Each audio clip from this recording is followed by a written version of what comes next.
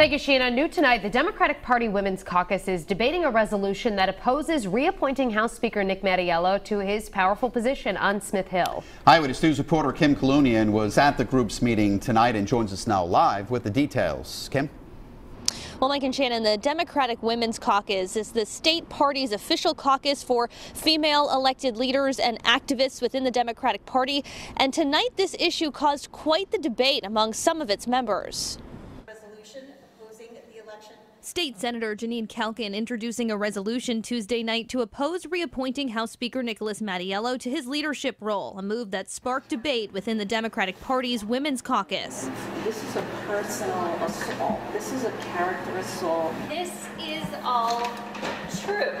I have a huge problem procedurally trying to do it this evening. The group of party activists and elected leaders ultimately decided to table a vote on the resolution Tuesday. Their vice chair explaining it'll be posted online for members to voice their opinion ahead of the start of the session in January. There are a lot of women who are unhappy with the way the speaker has conducted business at the State House. And so, I do agree with the general sentiment, but I've not had time to review in detail what it says.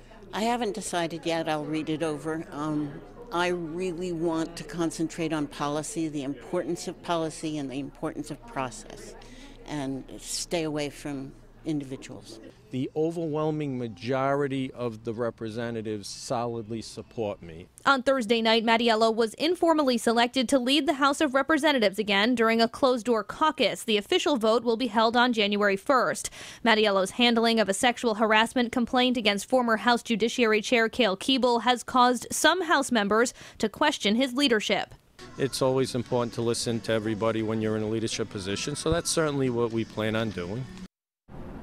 And we should mention that former State Representative Cale Keeble denies those allegations of sexual harassment. Now, I did reach out to two spokespeople for Mattiello tonight following this meeting, but so far I have not heard back. Live tonight, I'm Kim Kalunian, Eyewitness News.